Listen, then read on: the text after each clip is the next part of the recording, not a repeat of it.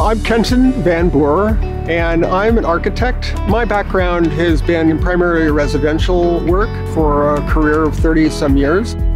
My wife and I needed a place to call home, and part of our goals here in this house is we wanted to build in the most sustainable, climate-neutral house that we could possibly build within our budgets.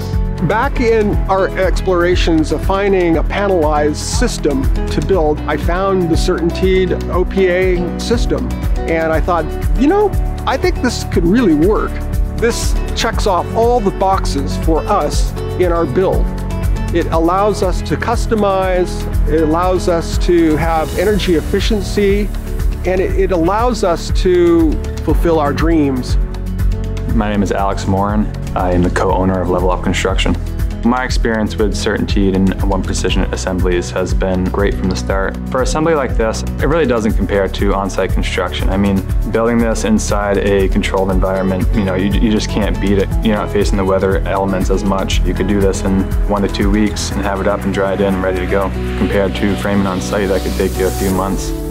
The project managers at CertainTeed, OPA, they were always there for me to inform me of the decisions that were happening behind the scenes.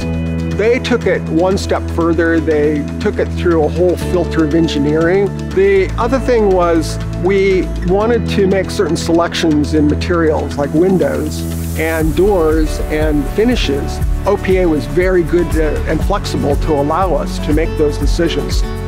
My name is Sean Brown. I am the co-owner of Level Up Construction. It was super impressive to see how fast we could build these, get them on site, get them watertight.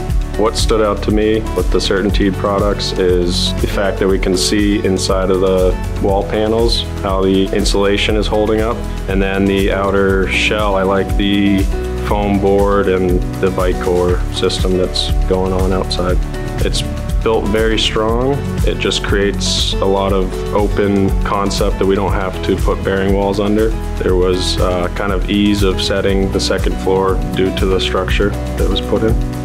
The first day when they put up the 4 walls, it was an absolute wonderful moment for my wife and I to walk through and say, this is it. This is where the bedroom is, and the kitchen, and the living room.